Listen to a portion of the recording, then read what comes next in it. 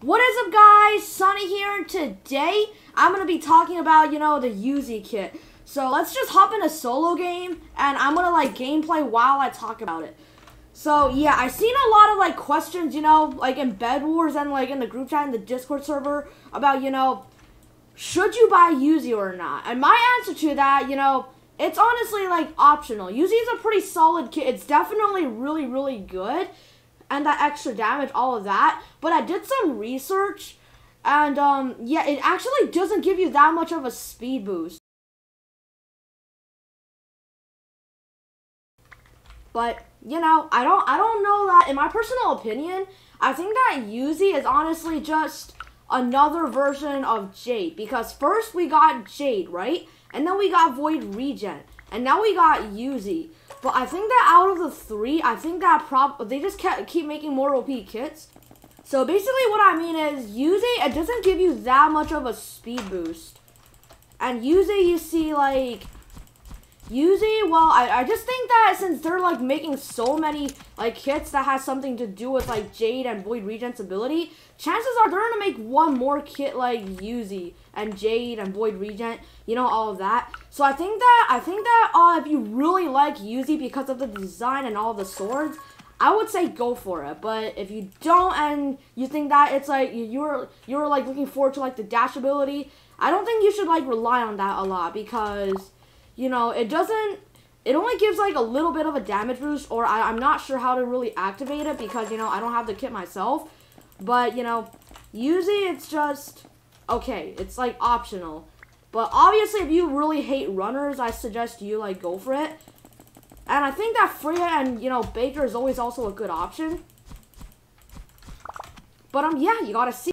Alright, so I'm gonna begin with the 5 positives. So first we know that Yuzi, all the cool swords look really, really cool. And obviously the skin looks really sick also. So yeah, overall, it's a really solid kit. But honestly, the dash, it definitely needs a buff. It definitely needs a buff, in my opinion. Let's say I'm here right now. It only literally sends me, this far. That's literally how far it sends you. I'm sorry, but it's true. But, Yuzi, the devs definitely did a really good job on designing it, though. And yeah, that's the first part. The design is really good. And the second part is that, yeah, the swords, I think that people are probably going to get used to this, but I don't know if anybody's thought of this. But some people actually aren't that used to the swords yet. So if you were to have an iron sword, they might think that you have a wood sword because they can't tell the difference. But overall, I think that Yuzi, people are going to get used to the swords really quickly. So that buff is also going to end soon. And Yuzi, and now the third good side to it. I think that it's